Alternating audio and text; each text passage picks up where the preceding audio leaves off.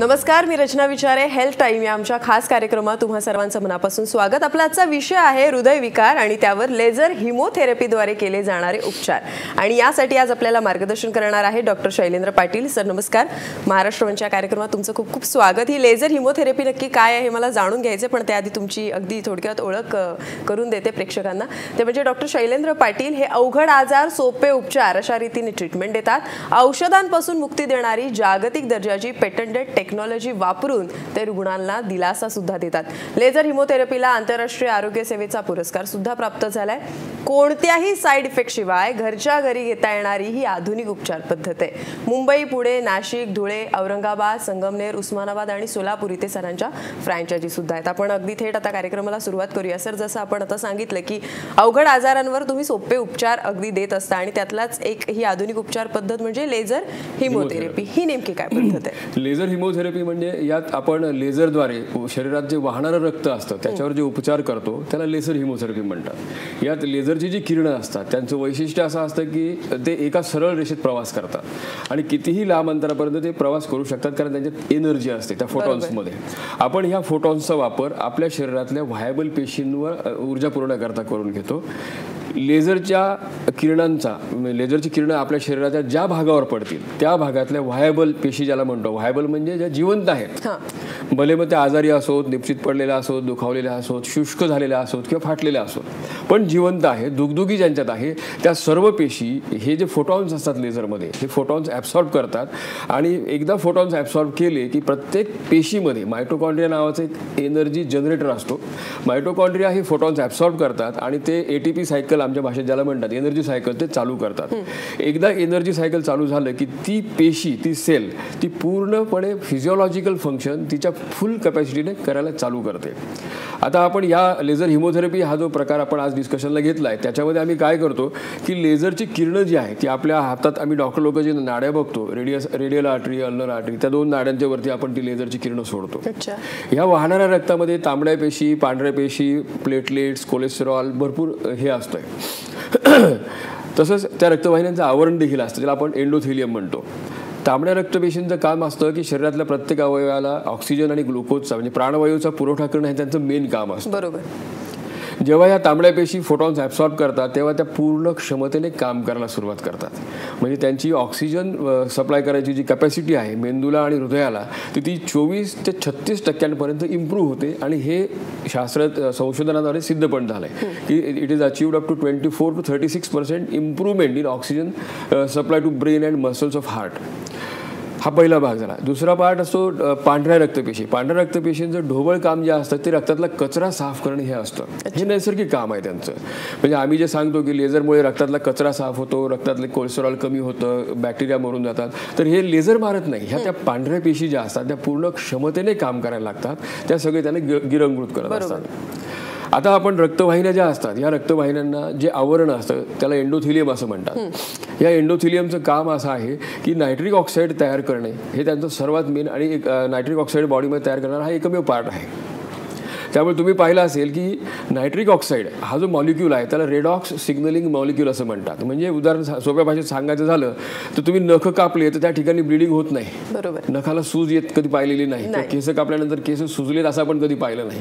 मात्र तुम्हाला छोटा ओरखडा पडला, रक्त निघालं हातामधून किंवा कुठूनही, तर त्या ठिकाणी सूज येते, इन्फ्लमेशन होतं, रक्तपुरवठा त्या ठिकाणचा वाढतो, ब्लिडिंग चालू होतं, यथावकाश त्या ठिकाणी क्लॉट तयार होतं, म्हणजे खपली तयार होते. हळूहळू त्या खपलीच्या खाली फायब्रोसिस होतं, फायब्रिनोजन तयार होतं, त्याची लेअर तयार होते आणि त्यानंतर जखम आतून भरते.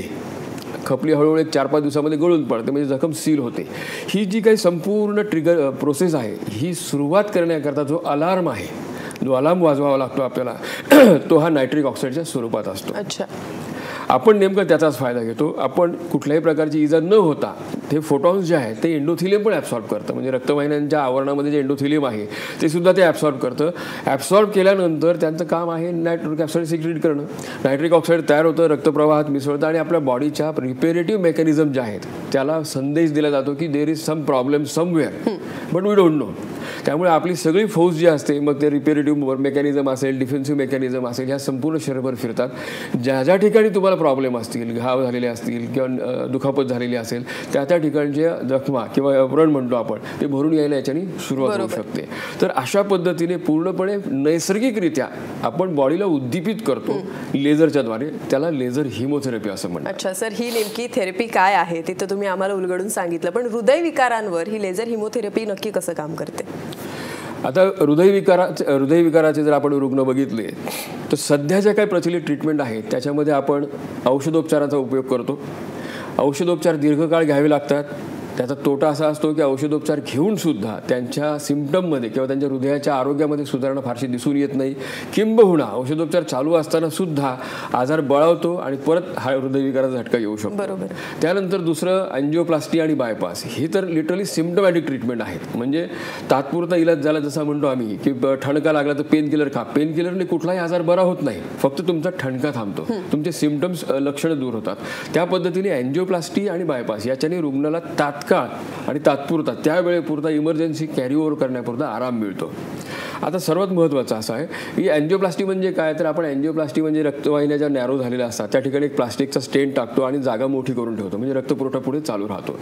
पण आपण हा जो काही कचरा जमतोय रक्तवाहिन्यांमध्ये, ज्या कारणांमुळे रक्तवाहिन्या ब्लॉक होत आहेत, ते कारणाला आपण ट्रीट करत नाही. झालेला कचरा बाहेर काढण्याकरता आपल्याकडे कुठली प्रोव्हिजन नाही आणि ते परत होऊ नये म्हणून सुद्धा आपल्याकडे कुठली प्रोव्हिजन नाही. आपण रक्त पातळ होण्याची एक गोळी अशा हृदयविकाराच्या रुग्णांना मरेपर्यंत खायला सांगतो, पण ह्या गोळ्यांचा सुद्धा सिम्पटमॅटिक इफेक्ट 4 ते 6 तास असतो. चांगल्या 8 तासापर्यंत काम करतात. त्यानंतर ही परिस्थिती जशीच तशी असते. हृदयविकाराचे जे प्रकार आपण डिस्कस करणार आहोत त्याच्यातले 80 ते 90% प्रकार हे हृदयाच्या रक्तवाहिन्यांमध्ये तयार होणारे ब्लॉकेजेस जे असतात त्यामुळे हृदयाच्या स्नायूंचा जो प्राणवायूचा पुरवठा असतो तो कमी होतो. त्याला आपण इस्केमिक हार्ट डिसीज असं म्हणतो. आपण जी ट्रीटमेंट करू शकतो लेझर हिमोथेरपीने, ती ह्या प्रकारातले जी हृदयविकार आहेत, करोनरी आर्टरी डिसीज ज्याला म्हणतो आपण, त्या हृदयविकाराच्या रुग्णांसाठी आपण लेझर हिमोथेरपीद्वारे चांगल्या पद्धतीने उपयोग करू शकतो. मगाशी मी तुम्हाला सांगितलं की लेझर हिमोथेरपी कसं काम करते. तर ह्या पद्धतीने जेव्हा आपण ब्लडला ट्रीटमेंट करतो त्यावेळेस रक्तामधला कचरा साफ होतो, रक्त स्वच्छ, शुद्ध आणि पातळ होतो. आणि हे करणं गरजेचं असतं, हे ॲलोपॅथीनेही मान्य केलं आहे. म्हणून आपण रक्त पातळ होण्याची गोळी प्रत्येकाला देत असतो.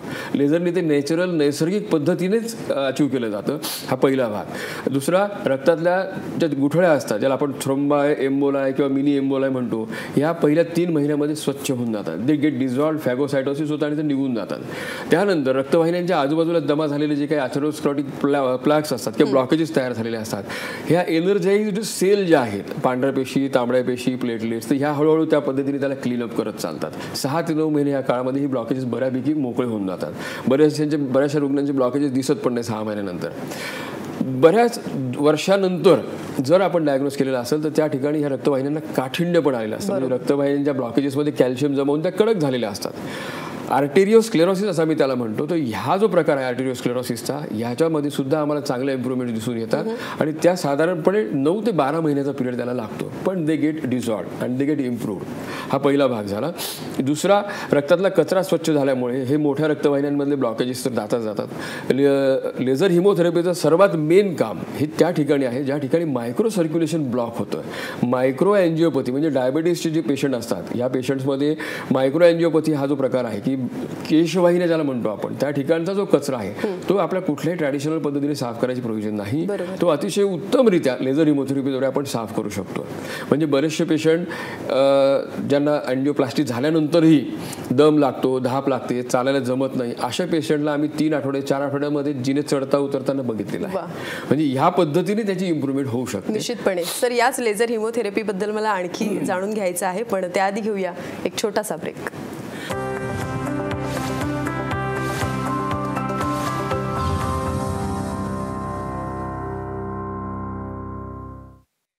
हेल्थ टाईममध्ये तुम्हा सर्वांचं पुन्हा एकदा स्वागत. डॉक्टर, तुम्ही आम्हाला लेझर हिमोथेरपी या उपचार पद्धतीबद्दल सांगता आहात. सगळ्यात महत्त्वाचं म्हणजे हे जाणून घ्यायचं की ही ट्रीटमेंट जेव्हा केली जाते तेव्हा आधीपासून जे पेशंट्सचे औषधोपचार सुरू असतात किंवा त्यांची जी औषधं सुरू असतात ती त्यांना सुरू ठेवावी लागतात का? एक लक्षात घ्या, आपला आजार लेझर हिमोथेरपीचा जो हृदय संजीवन कार्यक्रम आहे ह्याचा उद्देश असा आहे की आपल्याला औषधांपासून मुक्ती मिळवायची आहे. दुसरा, आपण लेझर हिमोथेरपीने स्वतःच्या शरीराला उद्दीपित करतो, जेणेकरून हृदयविकार होण्याआधी आपलं शरीर किंवा आपलं हृदय ज्या पद्धतीने काम करत होतं त्या पद्धतीने त्यांनी काम करायला सुरुवात केली पाहिजे. म्हणजे संपूर्ण आरोग्यदायी हृदय आपल्याला मिळवायचं टार्गेट आहे. आपण जी सध्या औषधं घेत असतो ती औषधं कुठल्याही परिस्थितीत बंद करायची नाहीत. ज्या ज्या सिम्पटम्स करता, म्हणजे ॲलोपॅथीची जी औषधं ती सिम्पटमॅटिकच आहेत. बीपीचं औषध असेल, रक्त पातळ व्हायचं औषध असेल, हार्टचं टोनर असेल किंवा ही बाकीची जी औषधं आपण वापरतो, तर जोपर्यंत ती लक्षणं कमी येत नाहीत तोपर्यंत आपल्याला ती औषधं बंद करायची नाही. कारण लेझर हिमोथेरपीला स्टॅबिलाइज होऊन बॉडीला रिकव्हरी स्टार्ट करायला साधारणपणे 1 ते 1.5 महिन्याचा पिरियड लागतो. त्यामुळे आपल्या डॉक्टरांच्या सल्ल्याशिवाय ही औषधं कुठल्याही परिस्थितीत बंद करू नये. लेझर हिमोथेरपी हा कॉम्प्लिमेंटरी असा उपचार कार्यक्रम, असा ट्रीटमेंटचा कार्यक्रम आहे. म्हणजे लेझर हिमोथेरपी तुमच्या आधीच्या आजाराच्या औषधांबरोबर चालू करा, रिपोर्ट्सनी मॉनिटर करा, तुमच्या डॉक्टरांच्या सल्ल्याने तुमची लक्षणं मॉनिटर करा. जी लक्षणांमध्ये तुम्हाला इम्प्रूव्हमेंट दिसेल, ज्या लक्षणांमध्ये रिपोर्ट्स तुमचे नॉर्मली यायला सुरुवात होतील, त्या पद्धतीने त्याच्यासाठी औषधं जी चालू केली असते ती डॉक्टरांच्या सल्ल्यानेच तुम्ही बंद करावी. बरोबर. पण सर, आता तुम्ही म्हणतात की डॉक्टरांच्या सल्ल्यानेच आधीची औषधं तुम्ही बंद करू शकता, पण नव्याने जर या ट्रीटमेंट सोबत आपल्याला काही औषधं घ्यायची असतील तर त्याचे काही साईड इफेक्ट्स आपल्याला पाहायला मिळतात का? नाही, लेझर हिमोथेरपीला कुठल्याही प्रकारचा साईड इफेक्ट आतापर्यंत आढळलेला नाही. आम्ही स्वतः भारतामध्ये जवळजवळ 2.5 लाखपेक्षा जास्त रुग्णांवर ही ट्रीटमेंट केलेली आहे. कोणालाही कुठल्याही पद्धतीचा साईड इफेक्ट जाणवलेला नाही. त्याचं बेसिक कारण असं आहे की याच्यामध्ये कुठलं केमिकल औषध वगैरे नाही. हे साधे फोटॉन्स असतात, जी सूर्यप्रकाशाची कोवळी किरणं असतात त्याच्यातच काही वेव्हलेंग्थची लेझरची किरणं असतात आणि ही स्वतःच्या शरीराला उद्दीपित करीत असतात. त्यामुळे यांचं कुठल्या प्रकारचं साईड इफेक्ट मिळत नाही. आम्ही ज्या पद्धतीने मशीन्स तयार केलं आहे किंवा ज्या पद्धतीने आम्ही वापरायला सांगतो ते वापरल्यानंतर आतापर्यंत कुठेही साईड इफेक्ट दिसत नाही.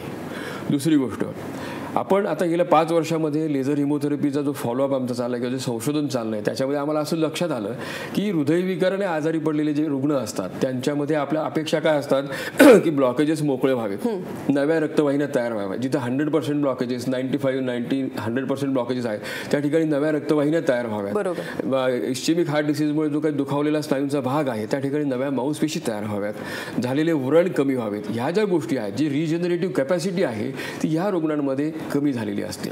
आपण बॉडीला स्टिम्युलेट तर करतो आहोत, नव्या रक्तवाहिन्या तयार होणे, नव्या मांसपेशी तयार होणे याकरता.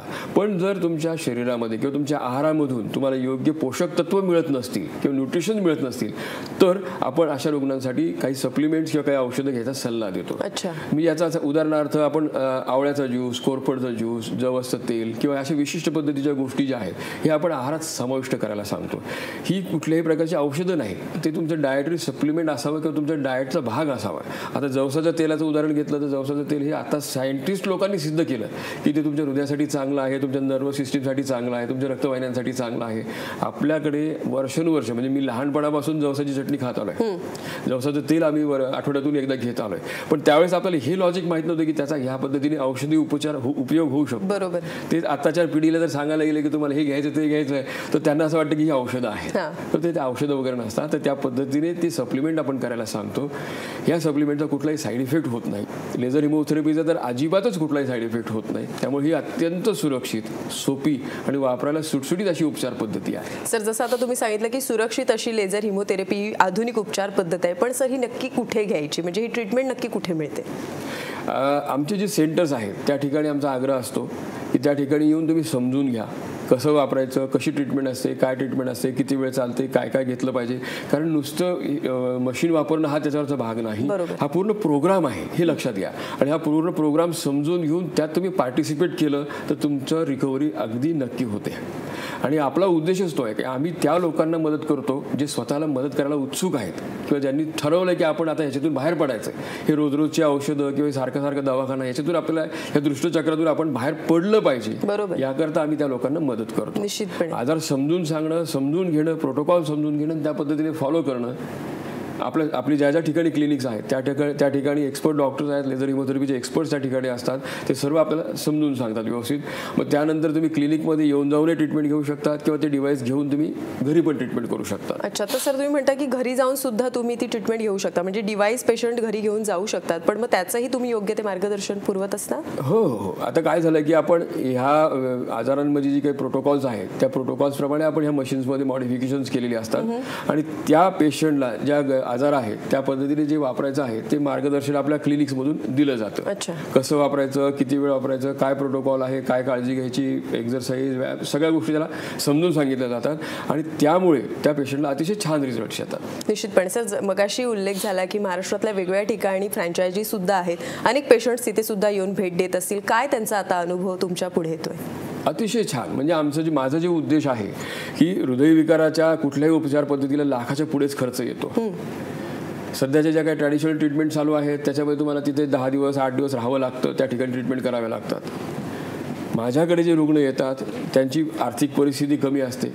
नव्या तंत्रज्ञानाचा उपयोग गरीबातल्या गरीब माणसाला सुद्धा झाला पाहिजे, हे आमचं मोटिव्ह आणि ॲम्बिशन आहे. त्यामुळे आमचा हा जो प्रोग्राम आहे औरंगाबाद, उस्मानाबाद, सोलापूर, धुळे अशा ग्रामीण भागात सुद्धा अतिशय छान पद्धतीने रिस्पॉन्स मिळतो. स्वतः लोक व्हिडिओ काढून पाठवतात किंवा मला असं होतं डॉक्टर, मी 2 महिने ट्रीटमेंट घेतली, 4 महिने घेतली, मला आता हे जाणवतं. ग्रामीण भागातले लोक उत्साहाने ते पाठवतात, कारण त्यांना अँजिओप्लास्टीला 2 लाख सांगितलेले असतात, बायपासला 4 लाख सांगितलेले असतात.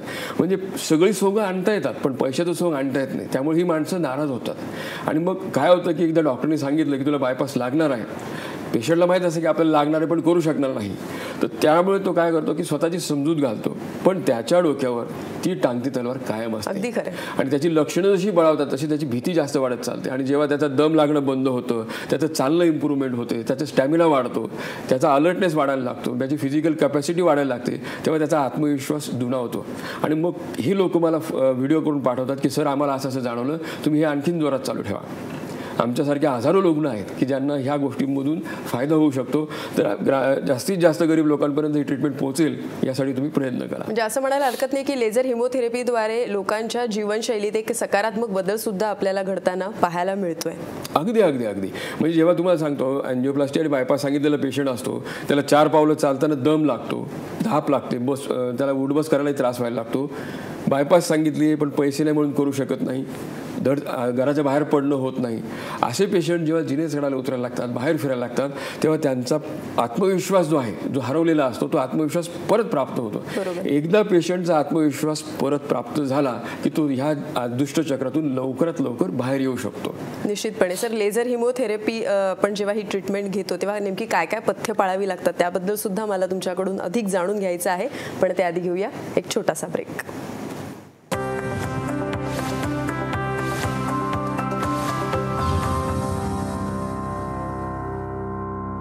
हेल्थ टाईममध्ये तुम्हा सर्वांचं पुन्हा एकदा स्वागत. हृदयविकारावर लेझर हिमोथेरपी ही आधुनिक उपचार पद्धती नेमकी कशी कार्य करते याबद्दलच आपण डॉक्टर शैलेंद्र पाटील यांच्याकडून मार्गदर्शन घेत आहोत. सर, मगापासून आपण हे जाणून घेतलं की ही नेमकी ट्रीटमेंट कशी आहे, औषधोपचार आपल्याला सुरू ठेवायचे आहेत की नाही, डॉक्टरांचा सल्ला आपल्याला पुढे कसा न्यायचा आहे, या सगळ्या विषयावर तुम्ही आम्हाला मार्गदर्शन केलं. पण सगळ्यात महत्त्वाचं, जेव्हा लेझर हिमोथेरपी ही हृदयविकारांवर उपचार पद्धत आपण अवलंबत असतो तेव्हा काही पथ्य पाळावी लागतात का?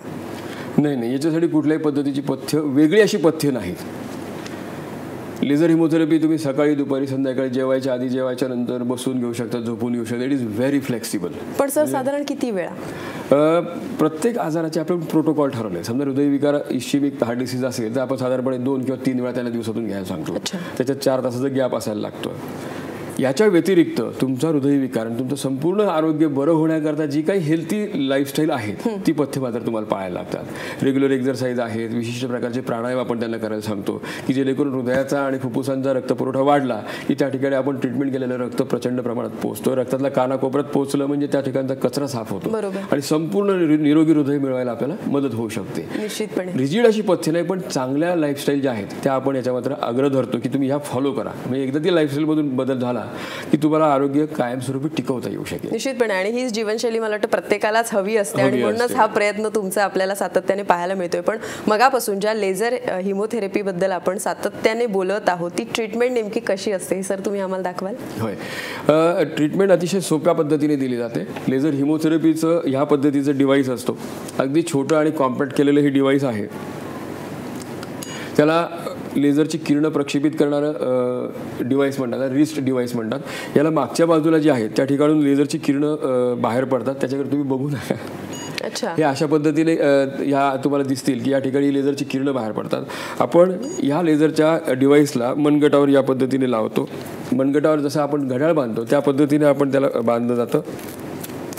म्हणजे मनगटाजवळ ज्या मगाशी मी सांगितलेल्या 2 रक्तवाहिन्या आहेत त्यांचा आपण पूर्णपणे उपयोग केलो. या मशीनची रचना अशी केली आहे की ते लेझरची किरणं बरोबर त्या वाहणाऱ्या रक्तावर पडतात, रेडियल आर्टरी आणि अल्नर आर्टरी मागच्या बाजूने. मग त्याची रचना तशी केलेली आहे. त्यानंतर आपल्या शरीरामध्ये सर्वात जास्त रक्तपुरवठा असणारा दुसरा भाग आहे, एक तोंडातली त्वचा आणि एक नाकातली त्वचा. आपण तोंडात कुठलीही गोष्ट 5 मिनिटाच्या वरती धरू शकत नाही कारण लाळ तयार होते. त्यामुळे आपण नाकात जी त्वचा आहे, सबम्युकस कॅपिलरी सर्क्युलेशन आहे, त्या ठिकाणी आपण हा दुसरा एक इलेक्ट्रोड ठेवतो. एकदा ह्या पद्धतीने ते पोझिशन केलं की तुम्ही मशीन ऑन करू शकतात. एकदा मशीन ऑन केलं की तुम्हाला लक्षात येईल की माझ्या नाकाजवळची लाल रंगाचा प्रकाश पडतोय, दिसतोय ना. हां, तर ही जी लेझरची किरणं असतात ही त्या ठिकाणी वाहणारं जे रक्तवाहिन्यांचं जाळं आहे त्या रक्तवाहिन्यांवर पडतं. वाहणाऱ्या रक्तावर त्याचा इफेक्ट होतो आणि दर 8 मिनिटाला या ठिकाणी आपलं वाहणारं रक्त जे आहे ते पूर्ण शरीरात फिरून परत त्या ठिकाणी येत असतं. त्यामुळे आपण साधारणपणे अर्धा तासात याला साधारणपणे 8 वेळा ते 9 वेळा त्याला ट्रीटमेंट अर्ध्या तासात देत असतो. अतिशय वापरायला सोपं, सुटसुटीत आणि सेफ असं मशीन आहे. ट्रीटमेंट साधी, सोपी आणि सरळ आहे. तिला कुठल्याही पद्धतीने साईड इफेक्ट येत नाही. तुम्ही ही ट्रीटमेंट झोपूनही घेऊ शकतात, बसूनही घेऊ शकतात. ज्यांना काही काम करायचं आहे, पेपर वाचायचा आहे, टी व्ही बघायचा आहे, ते टी व्ही बघताना सुद्धा ह्याची ट्रीटमेंट घेऊ शकतात. सर आता हृदयविकार जर बघायला गेला तर आता वय राहिलेलं नाहीये. अगदी कमी वयातल्या लोकांना सुद्धा, 20-21 वयाच्या मुलांना सुद्धा, त्यांना सुद्धा सर आपण ही लेझर हिमोथेरपी देऊ शकतो. अगदी म्हणजे माझं तर म्हणणं असं आहे की सध्याच्या लाईफस्टाईलमुळे हृदयविकाराचं प्रमाण जसं वाढतं आहे. आता तुमचं अँजिओग्राफी केली किंवा तुम्हाला त्रास झाला म्हणून कळलं, पण बरेचसे यंग जनरेशन असे आहे की जे आजार व्हायच्या आधी सुद्धा हे वापरू शकतात. म्हणजे अशी गरज नाही की तुमचा अटॅकच आला पाहिजे मग तुम्ही चालू करा. कारण साधं लॉजिक आहे, जर हे मशीन रक्तातला कचरा साफ करतं तर ते आजारी माणसाचाही साफ करणार आणि आरोग्यदायी म्हणजे हेल्दी माणसाचाही कचरा साफ करणार. हेल्दी माणसांना किंवा हेल्दी लाईफस्टाईल जगणारे जे एक्झिक्युटिव्ह आहेत, यंग एक्झिक्युटिव्ह आहेत, या सर्व लोकांनी याचा वापर प्रिव्हेंटिव्ह मेडिसिन म्हणून सुद्धा करायला हरकत नाही. निश्चितपणे सर आपण बघतो की धकाधकीची जीवनशैली प्रत्येकाच्याच आयुष्यात आपल्याला पाहायला मिळते. सातत्य राखलं जात नाहीये कारण कामाचं सुद्धा प्रत्येकाला टेन्शन असतं, मग ते घरचं असो किंवा प्रोफेशनली एक बर्डन असतं. अशा वेळेस लेझर हिमोथेरपी हा उपचार तर आहेच सगळ्यांच्या जोडीला, पण तरी सुद्धा जाता जाता प्रेक्षकांना तुम्ही काय सांगाल? आपले आजार हे आपले असतात, ते डॉक्टरचे कधीच नसतात. त्यामुळे आपल्याला समजा डॉक्टरने डायग्नोज केलं की तुम्हाला करोनरी हार्ट डिसीज आहे किंवा तुम्हाला हृदयविकाराचा त्रास आहे, समजून घ्या. तुमचा आजार तुम्ही समजून घ्या. लक्षात ठेवा, कुठलाही प्रॉब्लेम तुम्ही समजून घेतला तर तुम्हाला त्याचं सोल्युशन पटकन काढता येतं. तुम्ही आजार समजून घेतला नाही, त्याच्याकडे दुर्लक्ष केलं तर आजार बळावतो आणि तो आपल्या जीवावरही बेतू शकतो. त्यामुळे वेळीच सावध राहा. आजार वेळोवेळी तपासण्या ज्या अवेलेबल असतात त्या तपासण्या करून घेऊन आपल्या स्वतःची चाचणी केलेली किंवा टेस्टिंग केलेली केव्हाही चांगली. छोटी छोटी लक्षणे जी आहेत, हृदयविकार हा कधीच अचानक येत नाही. जरी WHO सर्वेमध्ये 58% लोकांना आधी काहीच त्रास नव्हता, पण ह्या लोकांना काही ना काही लक्षणं जाणवत असतात. म्हणजे जिना चढल्यानंतर दम लागतो किंवा जास्त बोलल्यानंतर दम लागतो, उठता बसताना थकल्यासारखं होतं. ह्या ज्या छोट्या छोट्या गोष्टी आहेत याच्याकडे दुर्लक्ष करू नका. मनाने त्याचं एक्सप्लेनेशन द्यायचा प्रयत्न करू नका. तज्ज्ञांचा सल्ला घेऊन तपासणी करून मार्गदर्शन घ्यायला हरकत नाही. डॉक्टर तुम्ही इथे आलात आणि लेझर हिमोथेरपी आणि इतरही अनेक विषयांबाबत आम्हाला एवढी उपयुक्त माहिती दिली त्याबद्दल खरंच आभार. धन्यवाद. सध्या मात्र आता आपण इथेच थांबूया. पुन्हा लवकरच भेटूया. तोपर्यंत नमस्कार.